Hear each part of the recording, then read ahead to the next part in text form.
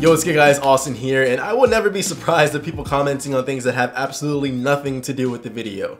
So this bag was featured in one of my last videos for 4 or 5 seconds, but I got a ton of people asking me what this bag was. So today, we're gonna go ahead and do a quick overview of the bag, show you guys all the tech that I carry in it on a day-to-day basis, as well as show you guys who this bag is actually for. It's definitely not for everyone, but with all that said, let's just hop right into it.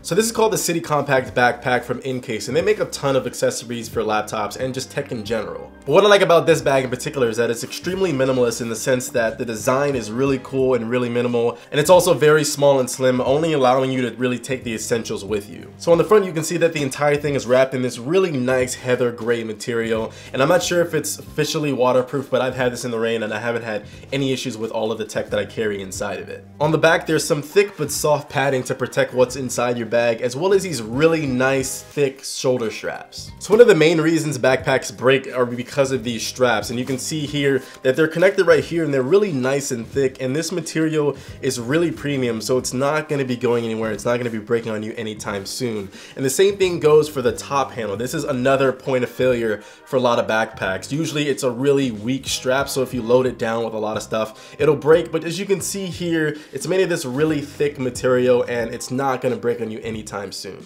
Overall, the design is really slick and it has this nice premium feel to the entire thing. And the only thing that I could really find as a downside was the fact that since you're buying a backpack that's really minimal and really slim, you're going to be missing one thing, which is a place to put your water bottle. So now we've gone over the design, I can show you guys what's in the actual bag itself. So it has 3 compartments, and I'll go ahead and open up the main one, but you'll see that there is a decent amount of space to put your stuff. So first off, it has this protective sleeve for your laptop, and this was designed for a 15-inch MacBook Pro, but as you can see here, I'm using the 2016 13-inch MacBook Pro. So I'll admit I was a little bit worried when I ordered this because it's designed for a 15-inch, but having a 13-inch notebook in there, it works just fine. It doesn't move around anything and it's really secure. And I really like this because inside here, you'll notice that it has a nice faux fur lining in the inside, so it's not going to get scratched. So you don't even need a laptop sleeve when you're putting it in your bag. You can just go ahead and stick your laptop right in here and it's not going to get any damage whatsoever. Now the only thing left in here are a couple books, just to show you guys somewhat of the capacity. I could fit a few more books in here, but this is really not meant for like a college student who actually carries around his textbooks with him. If you have like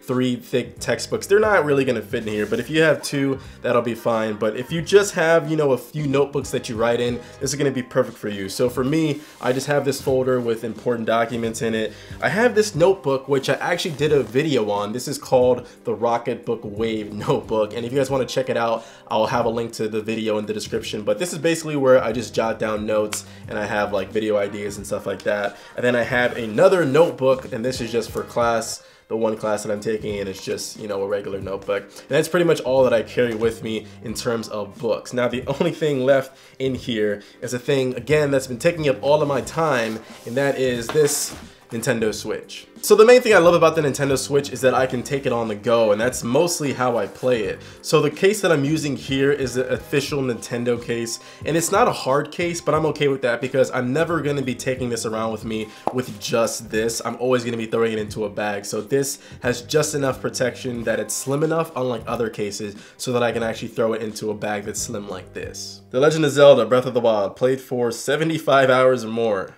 I'm only a little bit ashamed of that. And then the last thing in this compartment, which is kind of hard to see, they have 2 big mesh pouches that you can put whatever in. So for me, that's where I'm storing my MacBook charger as well as the USB-C cable that comes with it. And I really like this setup because my MacBook uses USB-C, my Nintendo Switch uses USB-C, and whatever phone I get next, either the Galaxy S8 or the iPhone 8, but I'm not gonna hold my breath because that would make too much sense for Apple to do. Whatever phone I get next, it's probably gonna be using USB-C, so I'm really only going to need one charger and probably a battery bank when I'm on the go, like in the car or something. Just one charger that's gonna work with everything, so that's really great. Then moving on to the next compartment, we have a small little pouch right here that I pretty much use to put all of the small stuff that I have. So if I need to put my keys, my phone, charger, anything that's small and loose can go in here. So right now, I just have my charger for my S7 Edge, and that's pretty much it. Usually I'll have headphones in there, but another great thing about this is that it also has the same faux fur lining as the inside, so if you need to put anything that needs any type of protection, it's not going to get scratched, it's not going to get scuffed, and it has a decent amount of padding on the outside, so you know your stuff's protected.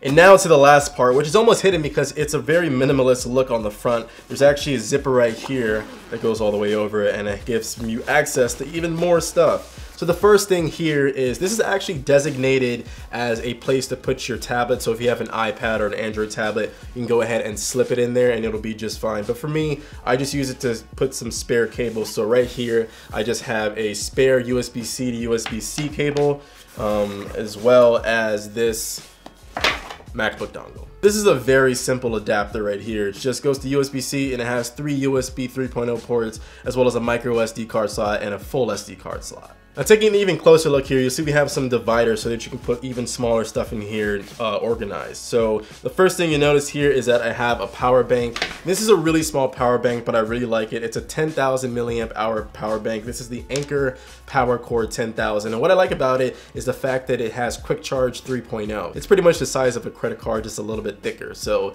really small to carry around. I'll probably end up getting a bigger USB-C one, but for now, this is working out really well. Now, of course, I've got some stuff to write with. I always carry around a marker, pen, and a pencil. And then this I actually forgot was in here. So if you don't know what this is actually a Raspberry Pi, and I'm using it for class, coding on it. But this is a small computer. It costs around 30 bucks and lets you do a lot of interesting things with it. So just go check it out. But I carry around with this me because apparently I'm a nerd.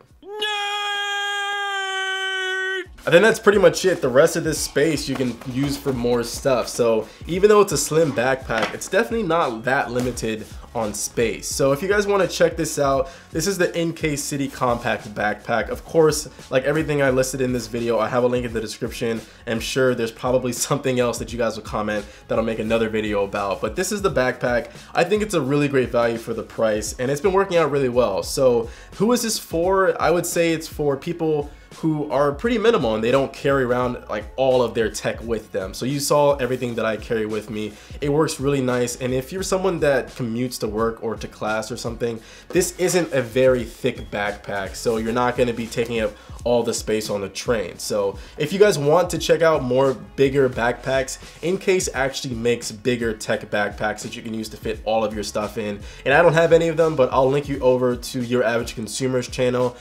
He does a lot of great videos on a lot of travel gear, and he actually covers a lot of the bigger backpacks that they have. But I'm really liking their stuff. It's a really nice designed backpack, and yeah, that's what I'm using for all of those people that asked me.